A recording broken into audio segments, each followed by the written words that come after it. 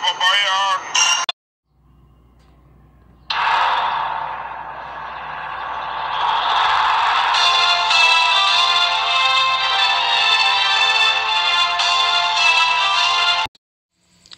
Rodrigo Roa Duterte, mahal naming Presidente. Inihalal ka ng masang Pilipino dahil sila ay may buong tiwala sa iyo.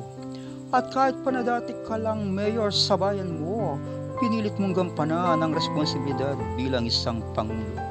Sa simula ay nahirapan ka at yan ay alam namin, pagkat marami ang bulok ng sistemang dapat mong linisin. May mga tao rin na dapat mong alisin sa pwestong di nila kaya ang gampanin. Pag-upo mo pa lang ay droga na ang tinutukan mo. Ang oplantukhang ang una mong proyekto. At marami ang naipahuli mo. Wala kang pinili mababa o mataas man ang estado. Ang pangako mo ng 6 na buwan sa amin ng droga yung ubusin. Subalit talagang hindi naman kakayanin. Pagkat sa buong bansa ito'y laganap na rin. Hanggang sa dumating na ang pagkakataon, mayroon ang nagbubuwis ng kanilang buhay sa ipinagbabawal na gamot nilang tinataglay at sa araw-araw marami ang namamatay dahil sa sila ay lumaban sa patakaran mong inilagay. Lumipas ang mahigit na 1 taon, unti-unti nang umayos at pumayapa ang sitwasyon. Kahit sa kadiliman maglakad ka ng nag-iisa ngayon, hindi na nakatakot kay buti na ng panahon. Ako'y umabot na sa edad kong ganito, ngunit wala akong nakitang pangulong tulad mo. Ang pamamalakad mo sa iyong gobyerno ay hinangaan ng buong mundo. May mga nasasakupan ka rin na ayaw sa pamamalakad mo dahil hindi nila masunod ang kanilang gusto. Pero ako ay believe sa iyo pagkat kakaiba ang prinsipyo mo. Hindi kayang bilhin ng kahit na sino.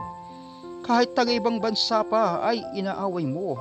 Kapag Pilipino ay inaagrabyado. At yan ang sa'yo ay nagustuhan ko. Kaya naman pinagmamalaki ka namin bilang ama naming mga Pilipino. Tatay Digong, tawag ng marami sa iyo. At suportado ka ng lahat ng mga Pilipino.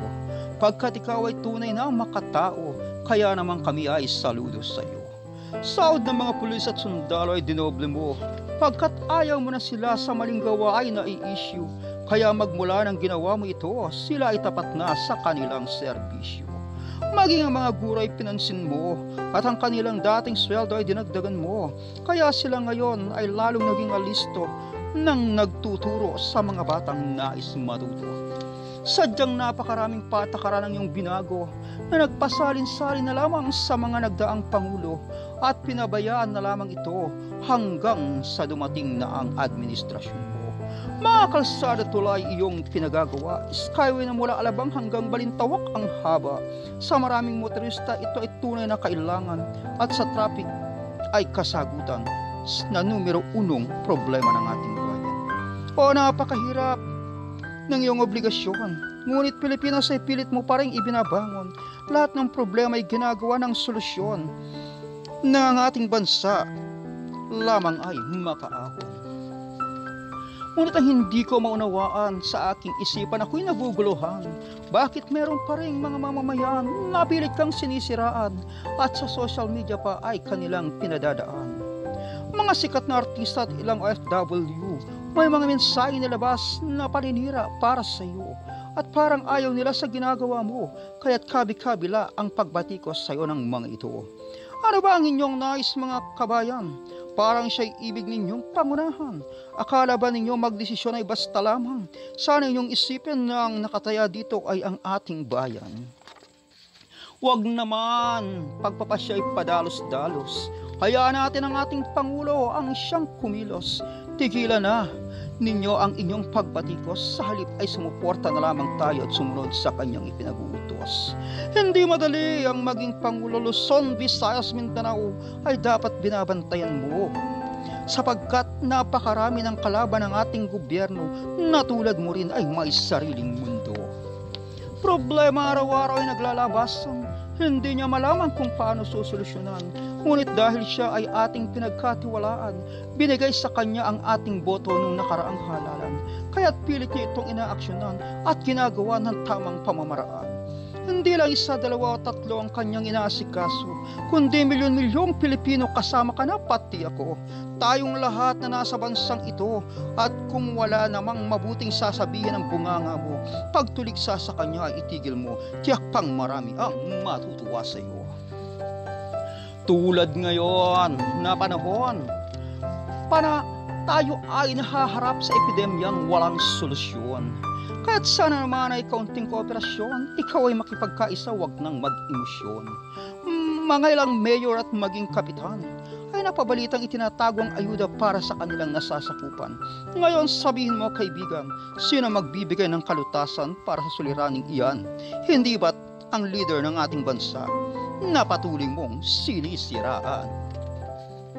Sana naman ikaw ay magising kung nakatutulog na't sakaling nakakahimbing. Huwag mong hintayin na ikaw ay bangungutin pagkat hindi mo na magagawa pang sabihin ang salitang patawad, mahal na Pangulo. Hindi na kita tutulig sa iyo.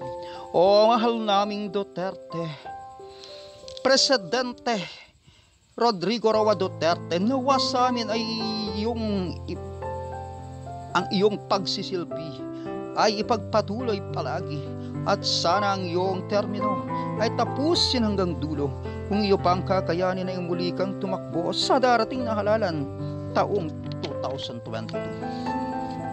Tatay Digong, pangalan mo ay napakaugong, at kahit sa batang malit iyong ipagtanong, kilalang kilala ka at sasabing mabait yon si Tatay Digong.